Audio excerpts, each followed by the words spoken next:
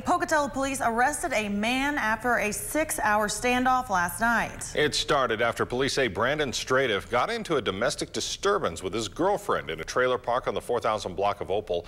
According to officers, neighbors tried to intervene. Then Standoff went into a trailer, came out with a gun, and shot at 4 of them. He then drove away with his girlfriend, but police got a tip he was hiding at another trailer park on South 5th Avenue. Authorities tried to make contact with Standoff, with no success. So a SWAT team was called in, and then he surrendered to police. He was not armed. The suspect was highly intoxicated.